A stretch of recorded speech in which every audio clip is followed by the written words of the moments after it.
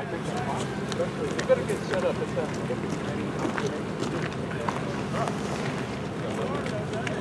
You too. We're not MSN News or you need to the Today Show. This same conversation I've had with every single major news media across the world. I know. Just in depth like this, over and over again. Yeah.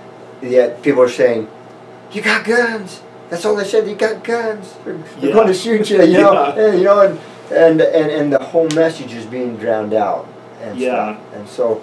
Well, I think one question that we've heard a lot is or maybe it's not a question, but a piece of misinformation that people have, or that we've seen some, and I don't know how the best way to phrase this is, but we've seen a lot of maybe slanted media coverage that has said that it's wrong for a group of guys from out of the area to be here, and there's suspicion. Why are these guys here now? Why them? And this question of, do the local people support it what a great point, because that is the point that's made, and so we need to be very clear on something. Do we live in a democracy or do we live in a republic?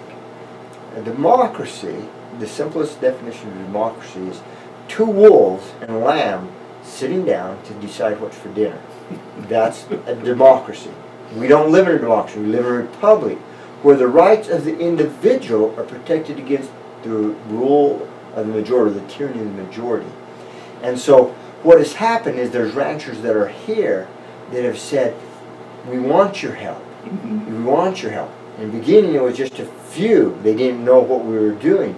But at night, when all the cameras go away, that's when the ranchers will start coming. We would talk late into night from 7 to 1 and 2 in the morning. We spent all our time. So they wanted to see what we're doing, and almost across the board they expressed this fear and concern. If we stand with you, they will come after us. In other words, almost universally, if we do something, the feds, will come after our livelihood, our ranchers. And so now, were you at that meeting last night? No. A huge amount of people from Harney County supporting, wanting us here. And so even if it was just one, the parable of the one, you stand by the one against the tyranny of the many. And so right now, even if there was 1,000 Harney County residents saying, go home, and there's just one saying, I need your help, please help. Why not help the one? But guess what? It's not 1,000 saying go home and just one. And now there's hundreds saying stay, please don't leave us. Don't start this and stop. Finish, we believe in you. I don't know how many ranchers, and just, I'm not a rancher, I'm just a citizen, but we love what you're doing, I believe in you. Just a few minutes ago, the cowboy around the corner says, man, we're so proud of you. I've traveled all the way and I'm going back just to, they said, don't go there, you're going to die. If you go there, you're going to die. He says, they're not going to shoot me. And then says, they're not going to shoot you, at least not during the day, And anyway, he says, I'm so proud of what you're doing. An Oregonian, the travel just here, says, don't stop. And all these other people saying, don't stop, keep going. And so we must stay the course until they are able to stand on their feet. Remember what the sign is now up there? Harney County Resource Center. This is Harney County. This is Harney County property. This is theirs. And so we're working hard to pass the baton to Harney County and go home. If we allow America, if we allow the Hammonds to remain in prison with these great atrocities, this is now the norm. And at some point, those you love, maybe yourself, will face the same type of atrocities by a federal power, centralized power. And see, I have been asked to meet with ranchers in south central Utah that, like a church house filled side to side, front to back, and expressing all the same concern that we have been pressed so far, so hard, that we are ready to stop being pressed. And it's an issue throughout the state. And again, remember, this is an issue. We're fighting for the access for rights, and the camping rights and the hunting rights for those East Coast, West Coast, as well as the grass grazing rights for those right here in Harney County. So one other question, and I understand this may not be an easy one to answer, but do do you have an idea of at this point you guys have had a little bit of time to start working on this problem? Do you have an idea of how long you might be here for, or you might be engaged in this process? No, we don't. Ammon Bundy says we'll go home not a minute too soon. Okay? Not a minute too soon. What I tell people is that as soon as possible, but as long as necessary. Yeah. As long as necessary. And I want you to know that these people that have come to try to help these citizens have done a great personal sacrifice to livelihoods,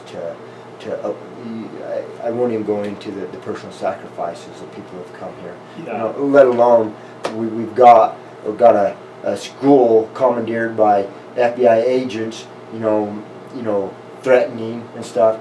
We're asking them to dissipate, and that the tension may even go down further, and quit escalating it by increasing the federal power and force. I hear, I haven't gone and looked, so I hear they got the cordoned off. Did you go by and see the school where it's all the lights and it's all cordoned off? And see the lie that they told everybody, says, oh, the community is so scared that they had to shut down the school. Well, they were telling us this lie. They're stocking it with FBI agents and military gear and stuff, and going, you guys, you have no integrity. You have no uprightness.